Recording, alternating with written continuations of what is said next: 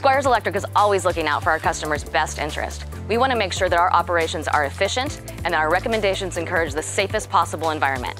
Here's a look at another one of the ways that Squires is looking out for you. It's time to spring forward.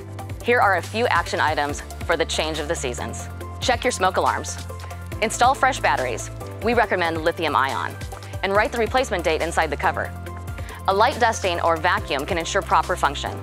Side note, hardwire smoke detectors throughout the property should be the same make and model for the best function. Press the test button on your GFCI outlets. Check to see if the outlet and the others in the area shut off. If they don't, be sure they are protected by a different GFCI outlet.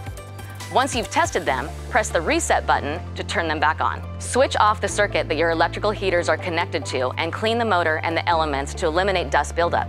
While you're at it, clean those dryer vents. This ensures proper function and reduces fire hazard.